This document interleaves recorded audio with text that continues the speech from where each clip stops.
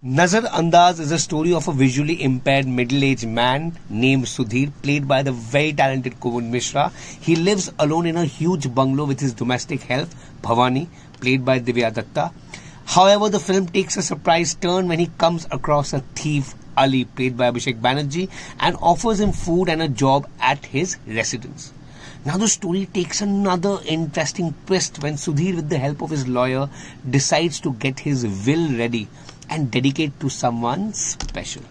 Since he has no family, Bhavani and Ali have their eyes set on his wealth and they think that they might get it. Envious of each other, they try to impress Sudhir in every possible way.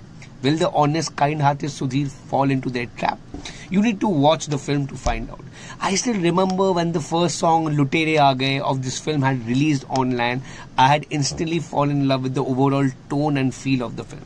I'm so happy it has finally released and unexpectedly it will win you over with its earnest attempt telling a very sweet story. The USP of the film is its beautiful performances, especially Kumud Mishra, Divya Datta and Abhishek Banerjee. It will certainly have a great impact on you. While the first half is totally a comic affair, the second half is quite poignant and emotional. I literally began to cry in few sequences. Kumud Mishra drives the entire film, supported by a stellar cast like Abhishek Banerjee, who is just getting better with every film. Divya Datta is splendid.